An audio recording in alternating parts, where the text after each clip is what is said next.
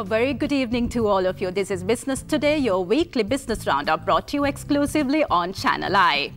We are ready to start yet another episode of Business Today, where we bring you key business personalities for discussions along with stock market updates and detailed evaluations of certain sectors in the financial market. So let's start our program for today with Business Personality segment.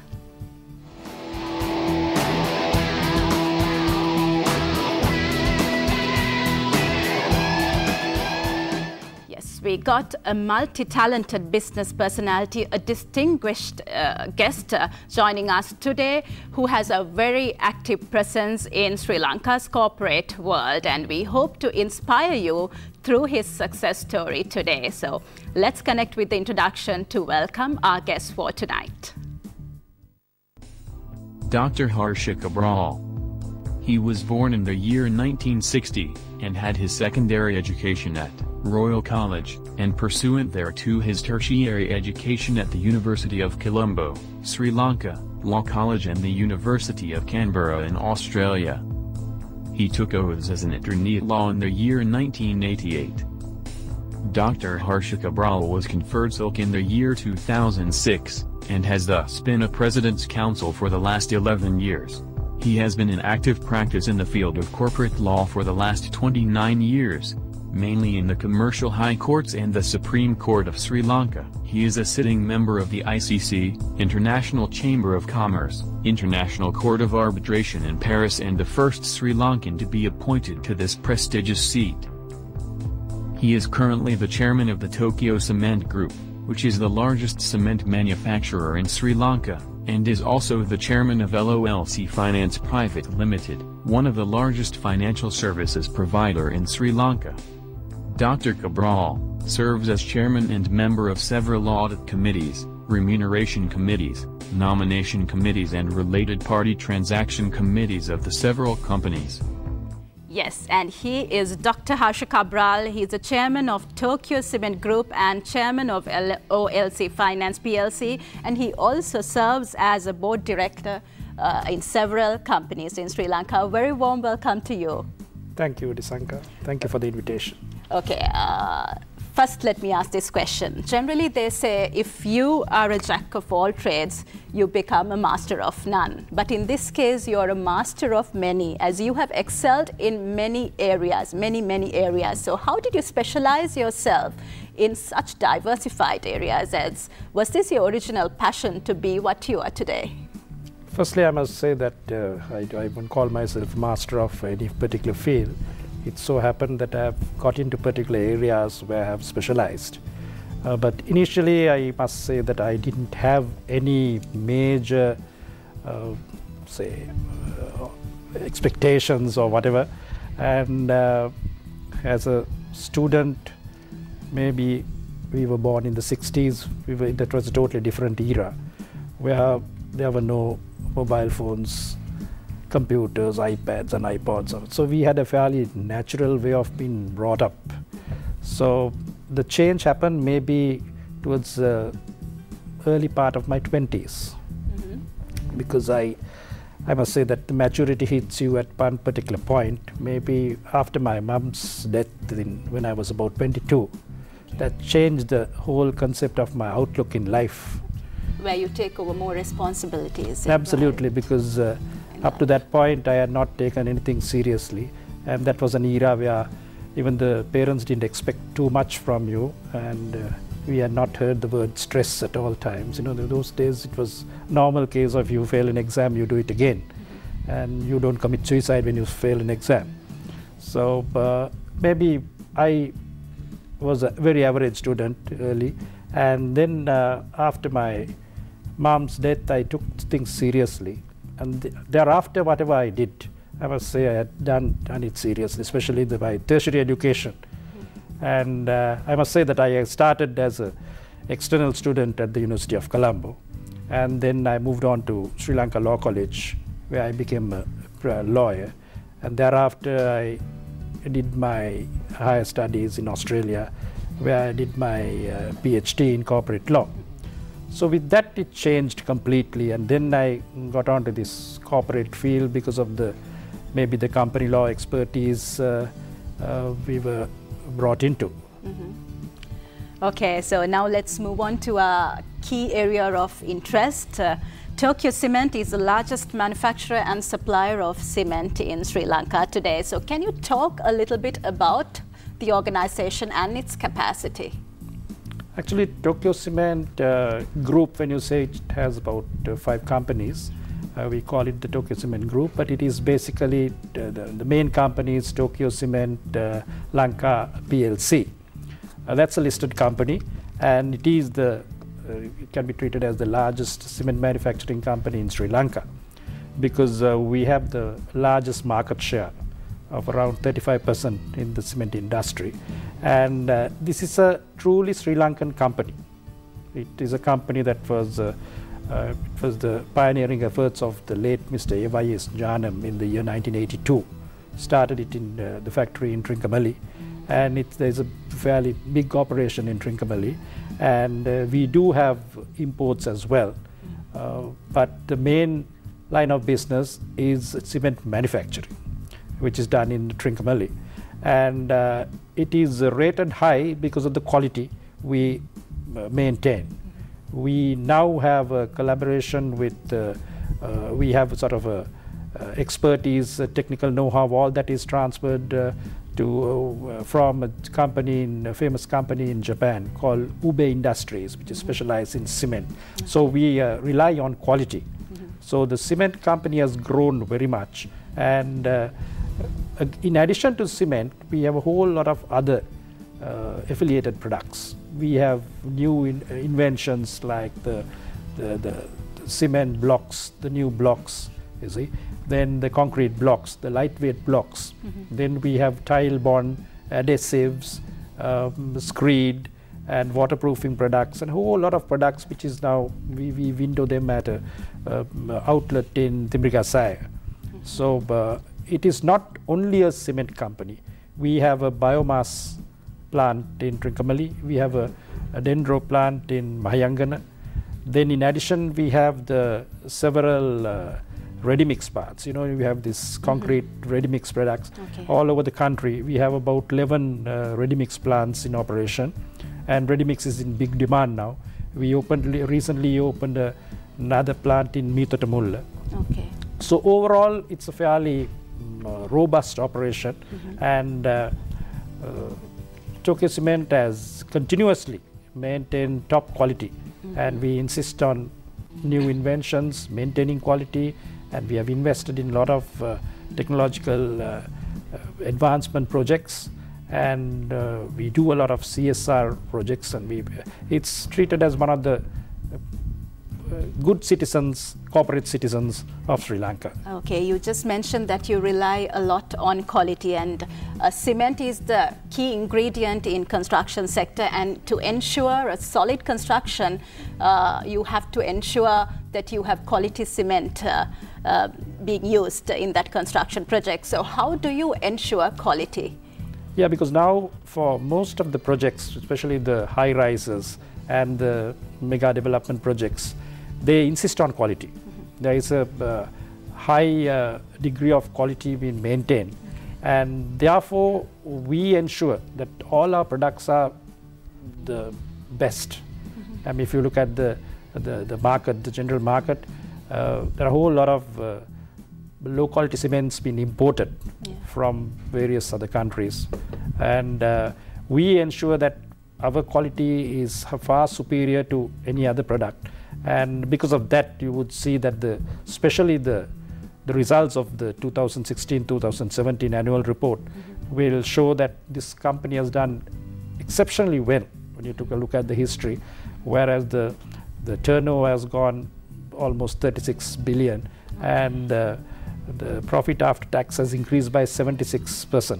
Wow. So that's a great achievement. Definitely. Among a whole lot of challenges, because it was not a smooth sailing, but it has grown because of the quality standards, and we ensure perfectness in everything. Okay, if you look at the entire industry, how is the cement industry doing in Sri Lanka right now? Cement industry has grown over the years, and especially in 2016, there was a sizable growth Okay. right? There was, I believe, about 23% growth in the cement industry because of the construction field taking, again, turning it around. You know, there was a bit of a lull period in between, but it took on in especially the 2016, mid-2016 was okay, and especially with the new projects. There are a whole lot of new projects that are going on, especially the Port City, then the Central Expressway, then the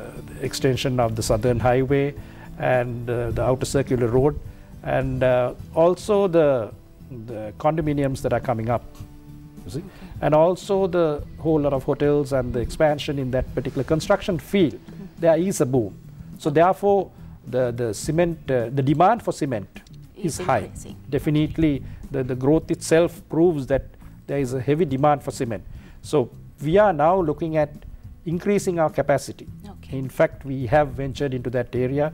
We have opened a new plant in Trincomalee, and we are self-sufficient with the energy side of it. We have our own the power plants, the biomass plant and the dendro plant, which together gives about 24 megawatts, so which is sizable.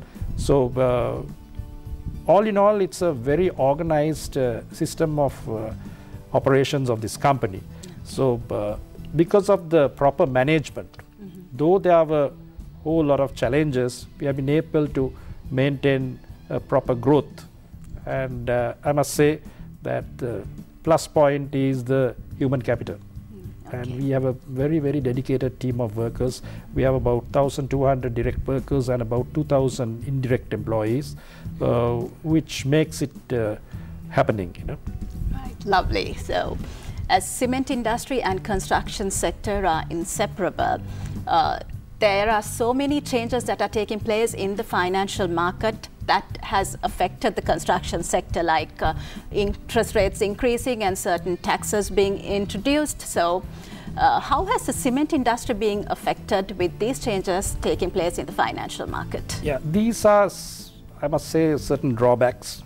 Within the 2016-17 financial year, we went through a couple of tough times with regard to these drawbacks, because there was a tax increase, there was an introduction of VAT, and also the finance cost went up, in addition to the depreciation of the rupee, because even when we buy clinker from abroad, we have to pay according to the dollar rates.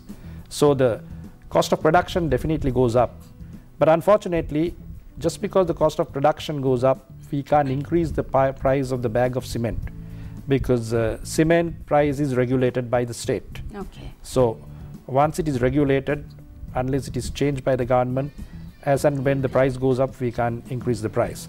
So those have been taken into account, and with proper management, with proper financial controls and controlling the administrative expenses, so on and so forth, the company has been able to survive even during the bad periods. But I must say, we have gone through worse periods, because from 83 there was the 30-year war, and our factory was in Trincomalee. So during that period, it was a fairly difficult task for production of cement, transportation of cement. So even in Trinco now, we have our own, we have the ships which brings clinker, and we are doing a lot of expansion in the plant portfolio, and a whole lot of mechanisms have been introduced to see that there is a definite growth and companies on proper track. Okay, now I will ask you a different question. As you are serving as an independent director in several public quoted companies, what is the role of an independent director? Well, the role of an independent director comes from the securities regime, right? And under corporate governance, you would see that under the corporate governance rules, there are mandatory requirements, but the mandatory role that is brought in the Sri Lankan corporate governance sector is very minimal. It says that there should be X amount of independent non-executive directors on public listed companies. In addition to that, they say that you must have certain committees like audit committees, nomination committees, remuneration committees, so on and so forth. Okay. So the corporate governance mechanism which is mandatory is very minimal. Okay. So one such mandatory requirement is to have independent directors on public listed companies. Okay. Now when you say independent non-executive directors, they say you must have at least 1/3 of the board should consist of independent directors. Right? Okay. So all the PLCs, public listed companies in Sri Lanka, maintain that, and they have to comply with that. And though there are other mechanisms in corporate governance where a whole lot of other good governance concepts are brought in, but this independent director mechanism has come with the mandatory code. Okay. And the role played by the independent director is mainly to ensure that proper corporate governance mechanisms are maintained in the company, that the company is properly managed, there is good governance, transparency in management, so on and so forth. Because the independent non-executive directors don't get involved in the day-to-day running of the company, because there are executive directors to run the company. Okay. But when you sit as an independent director, you can see how the company is performing. And you're not on the main payroll of the company. Okay. Right? So therefore you're in a position as an independent person to put things right. If you see that they are going on the wrong direction, right, and then you put it right. Because now I, as a practicing lawyer, Okay. my main income comes from law, not from being directors. So when I am sitting as a director, I can afford to say, well, look here, what you're doing is wrong. So that is the role of the independent directors, to put things right and ensure that the proper mechanisms are maintained. Okay, but in most situations, the independent directors are being appointed by the business owner or by a large shareholder of the company. In such situations, how can an independent director remain independent? That's a very good question, because in Sri Lanka, there is under the corporate governance mechanisms also, the independent directors are voted in by the shareholders. Now when you say shareholders, it is basically the majority shareholders and the minority.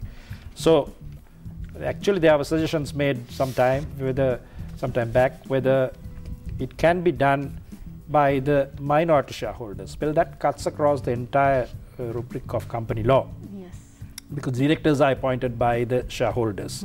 So it is correct that you may come to the board with the blessings of the major shareholder, but that doesn't prevent you from putting things right.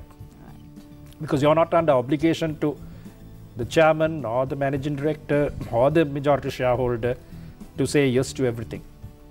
If you see something wrong, you can even make your single dissent. So being on a board, I mean, independent directors are brought in for their expertise. Maybe law, maybe finance, maybe production, marketing, so on and so forth. So their role is clear cut. So you should not be under... Each one has a role. Absolutely. So you should not be under obligation to say yes to the major shareholders or the chairman or the manager director. So you have an independent role to play. Right. So in today's context, the term corporate governance has become a buzzword. But have we really understood the meaning of corporate governance? Do we practice good corporate governance in Sri Lanka? Well, the word corporate governance is just good management. Corporate is company and governance is managing. We have heard the words like Governor General, right? And governing is managing. So these two, the corporate governance words came in the early 90s in England. It was Cadbury Code which introduced the code of practice, best practice. That is the birth of corporate governance. In Sri Lanka also, we started our own code of best practice in 1997. So now we have a mandatory code of corporate governance and also a voluntary code of corporate governance. So the idea of corporate governance is to see that proper governance is maintained, right? I always say it's like the Yahapalanaya. It's basically to see whether the governance mechanisms are in place, whether there is good governance, where there is transparency in management, where all the stakeholders are properly looked after. Okay. It may be corporate governance, we'll look at, say, whether the shareholders, majority and minority are looked after well, whether the employees are looked after well, whether all the other stakeholders like the suppliers, the dealers, the other participants, and now the world at large. That is why you have corporate social responsibility or CSR projects. So corporate governance is because long years ago, if the company was making profits and if the shareholders were happy with it, they were paid dividends, well, it was treated as a good company. Yeah. But today, to be a good corporate citizen, you have to do that extra mile. You've got to say, well, look here, we are an his company is an exemplary organization. We are treated as top corporate citizen. Now you can see the awards being given to the best corporate citizen awards, so on and so forth. Now to win those awards, you have to satisfy the different criteria, you see. And if there are any complaints from any quarter, because gone are the days where you can make maximum profits and ruin the environment, you see. So like that, you have to ensure that the workplace and this particular organization is following the correct steps or correct mechanisms of corporate governance. Okay. And also we see many family-owned businesses in Sri Lanka where family members are actively involved in running the business operations, and at the same time we have large shareholders having excessive control over business organizations. In such situations, how do we ensure corporate governance? In fact, corporate governance has been brought in Sri Lanka under the securities regime, under the Colombo Stock Exchange rules, especially for the listed companies. The mandatory code requires the listed companies to follow the mandatory requirements of corporate governance. But that doesn't mean that all the other companies, whether it's private or single shareholder or guarantee companies or whatever, they can ignore corporate governance mechanism. It's like well, yours is a good family, good boy, good household, things like that. So you don't need to be the PLC to follow them. Okay. I mean, I always, when I teach my students on corporate governance, I say it's like the 10 Commandments or the Atasil law, Dasasil law, whatever. Because, I mean, if you can follow 5 out of the 10 Commandments, you're somewhere there, you see. Okay. So it's a matter, I mean, corporate governance is something it comes from your heart.